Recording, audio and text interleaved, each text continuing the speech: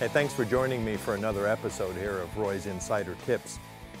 You know, what I like to do is sort of basically bust myths as much as we can around here. And today what we want to do is revisit the topic of, is birdshot adequate for home defense? And most people say, no, you need buckshot, or you need slugs, or you need a machine gun. But I think people tend to overthink it, and they tend to get in meltdown mode.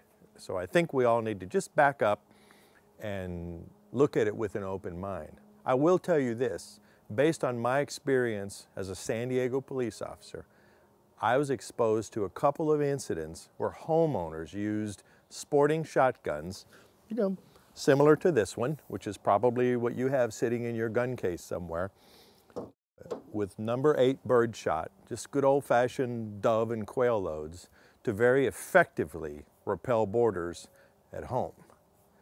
What we're going to demonstrate today is just what happens when you shoot a clean target at reasonable distances using buckshot, number 8 shot, and a relatively new load from Federal of number 1 buckshot, which is made especially to keep very tight groups. Now, the classic defensive shotgun is like a short-barreled riot gun, like this old California Highway Patrol gun. What you get there is, with the shorter barrel and the open choke, is you'll get a broader spread. So what we're going to show today is that with a full choked sporting shotgun, you'll be surprised at how effective birdshot is at toe-touching home distances. As far as it being ultimately safer or not, that's something you have to decide based on your house, your construction there, your ability to think through tactics in a defensive situation. None of these are perfect answers. You always will have to compromise one level or another. But at least what you're going to do after watching this video is have some sense in your own mind what the results might be if you ever had to apply this kind of force.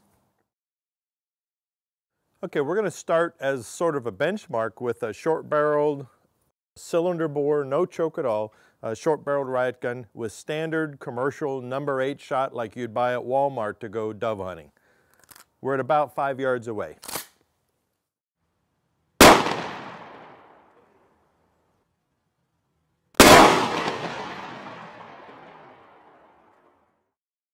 Okay, this is the same number 8 commercial birdshot. Now this is a full choke, pretty common sporting shotgun.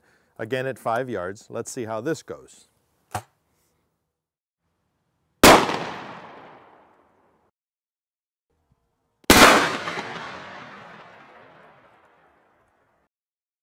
Now, assuming then that a homeowner will use a gun like this for personal defense at home maybe, we're going to try double-aught buckshot in this same sporting shotgun, full choke, at the same 5-yard distance. Let's see what happens.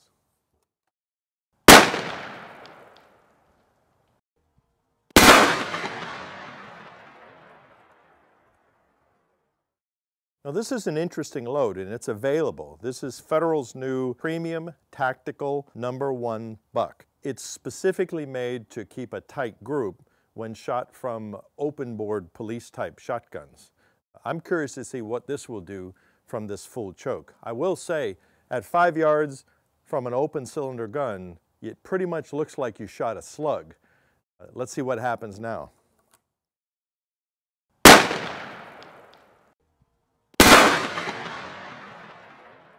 All right, well, we're done shooting now. Let's take a quick look at what we've learned from this very simple test.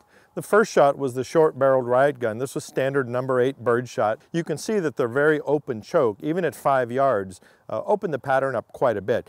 These are impacts from pieces of the wad, and you can actually see where probably the base of the wad hit right here.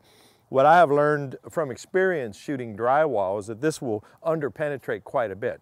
If you want to say this is a safe load at home, it's probably reasonably safe. In other words, with this kind of spread, you don't get the rat hole wound, and so it tends to underpenetrate. Now, this may still go through 2 drywall panels and into another bedroom, so you have to be careful. Let's look at the exact same load fired through the over and under sporting shotgun we had with a full choke. Now, this truly has what's called a rat hole effect, which means that at this distance, you essentially get this solid clump of lead shot that strikes in a pattern about this big. You can see that you actually have to aim very carefully. You don't have the luxury of a large pattern like this, but you do have a very effective pattern. I promise you this is extremely effective. This absolutely will stop someone if you get a good solid center hit on him. And don't ever let anyone tell you that's not the case, because I've seen it. All right, let's go down here. This is double-aught buckshot, the classic police defensive type load.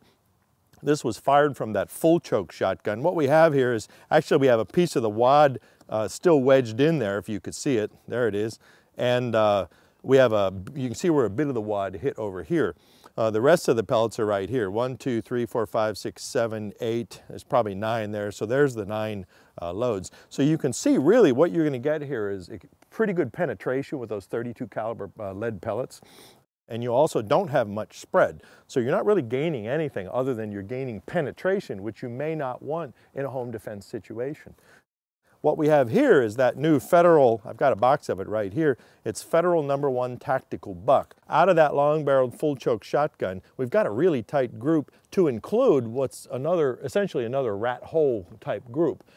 If it were me, especially if I was in an urban environment, I would opt for this. Chances are better that you're not going to be exiting your house with buckshot loads or concentrated #1 bucks like this. Now remember, you can also follow up. Maybe your first shot is going to be number 8 and your next shot's going to be a buckshot load. Those are things you have to think about. You have to look at your own experience, you have to look at your own firearms, look at your own plan for defense, and then incorporate all the knowledge that you have to make the best decisions for your situation. You know, it's easy for you to replicate this kind of result. All you need to do is buy a cross-section of ammunition, find a place you're allowed to shoot, put up some clean cardboard targets like this, and go ahead and do your own shooting with your own shotgun with the ammunition that you choose to use. And then there won't be any doubts. You don't have to read an internet forum or try to watch a TV show or believe what I'm saying, as a matter of fact. You can have the results yourself. Just like you saw here, you watched us do it. I think these were pretty predictable in my mind. Would I make a recommendation here? I actually wouldn't, just because, like I said earlier, your situation is probably very different from the next guy's. But I think what I would like to do is I would like to recommend that you take this information and learn from it and apply it to your own particular situation.